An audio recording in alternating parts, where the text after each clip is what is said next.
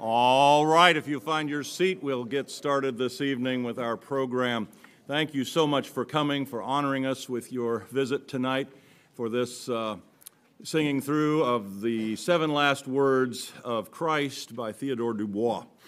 It's a piece that's been done here on the campus, but not for a number of years, and we're happy to revive it again this year.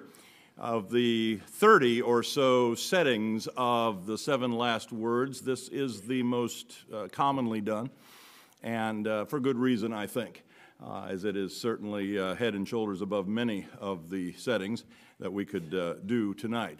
The choir has worked hard. Our soloists are all in-house. That is, they are all prepared here under Dr. Scoville, our voice teacher, and they're all current students. And with the exception of our president, who will be singing the tenor lines in the 6th and 7th words this evening. And so we're very thankful for you to come. This is not a resurrection piece. This is a crucifixion piece.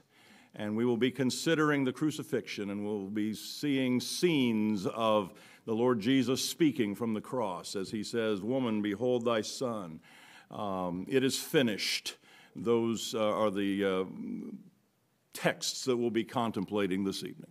And so it should put us all in a fairly serious mode, and as we think about the passion and death of our Lord Jesus Christ and what it means for each of us.